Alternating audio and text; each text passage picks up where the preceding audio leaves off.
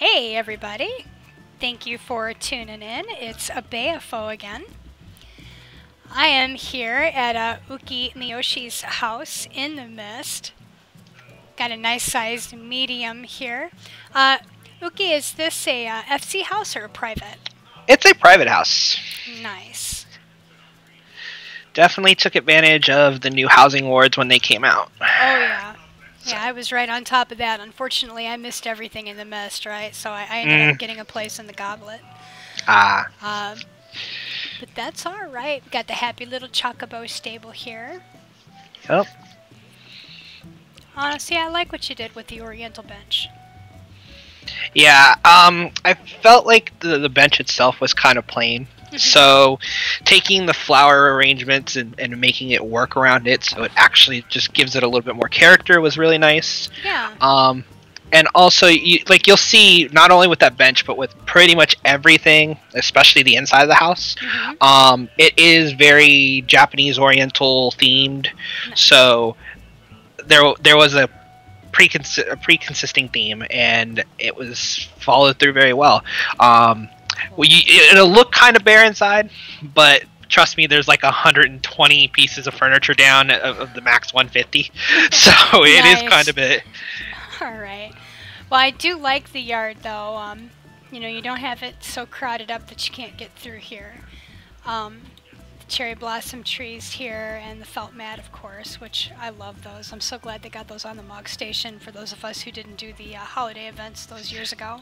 Yeah, and I mean, I will say the greatest thing about them doing that is them getting the trees on there, because those trees have just skyrocketed in price because they've been selling for all these years, but most people didn't, sell them. Yeah.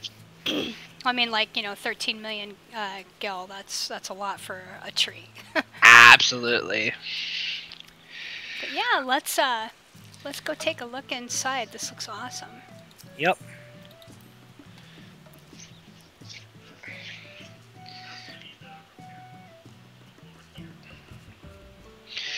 Oh yeah, with the tatami flooring. Yep, the tatami mat flooring. That was kind of a pain when I was actually first making this house because there was almost no materials on the market board for it. Right.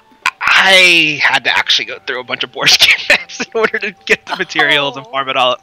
So it took a while. But it was fun. But as you see, we have, like I said, a very Oriental style.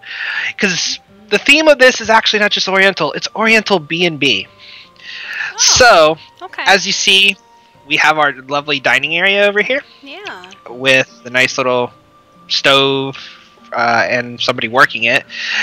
Nice. You have the meals, preset meals, using the cushions for sitting/kneeling at the tables instead of the traditional chair that you would see at a regular everyday table. Right. Right, and the oriental tables there, nice and low to the floor, traditional style. Yep, and then you'll see, I think I'd put a different type of meal on each one. I put the oriental supper on this table right here, while I put the tea set over on the other one. Very nice.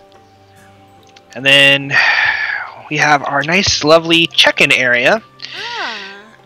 This was a kind of a unique situation for me. I tried to make this work. Originally, I was like, what goes there that kind of has that Oriental feel to it? That I can, customize a little bit. And it was the Order of Now Thawed Lectern. Yeah. And it was like, that's the closest thing I could find. I'm like, but there's so much space to customize around it.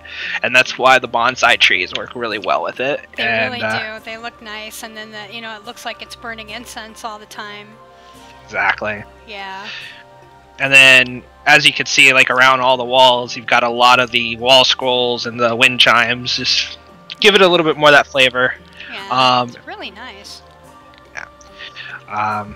The Oriental Shrine over here, to your left, is just some simple, put the summoning bell in front of it to make it more look like, it's an offering. You make your prayer to the shrine and you ring the bell afterwards. Just something different. Yeah. So, I like that. Yeah. Now, the question is, do you want to see the bedroom section of the B&B, or would you like to see the management's personal section of the B&B first? That's up to you. You take me wherever you want to go. All right, well, let's go down to the guest section. All right. As you see, it's gonna, like I said, very simplistic, very small. Again, tatami mat flooring's theme throughout the house. Yeah. So Japanese love playing shogi. Well, we don't have shogi in Eorzea. What's the closest thing we have? Triple triad. Triple triad, nice. So have a nice little triple triad table there for people that want to come and play. Also have our little bathing area with the hot tub here. The oriental hot tub. I kind of wish that you could put more than one of them into a housing area, but unfortunately they only allow you one. Right. So I decided to give that to my guests, and you'll see what I mean later on when we go upstairs. Sweet. Okay, so now here's the piece de resistance. Okay, we have the wall here, and set up the nice doors, so we have two separate room sections. They're you know, mirror images of each other. But as you see, very nice basic bed over here, and then you've got on the wall a shelf with the incense, a nice lamp, and a bonsai tree. Nice. Just for something peaceful, relaxing. Especially since, as it is, theoretically, guests of the B&B would be by the beach, so they'd be there most of the day. So what do they need a bunch of stuff in their rooms for? Exactly. And like I said, just mirror image on the other side. Very nice, though. And then we'll go upstairs. Right.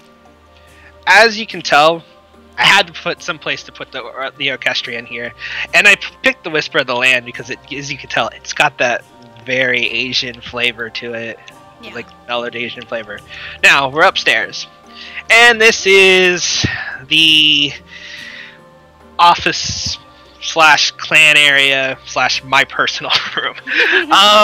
So we have the nice low to the ground table with 8 cushions, just very simple, easy, and it looked good.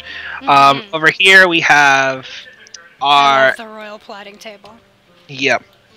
I've got the maid over here with our serving area for serving main people that come up here.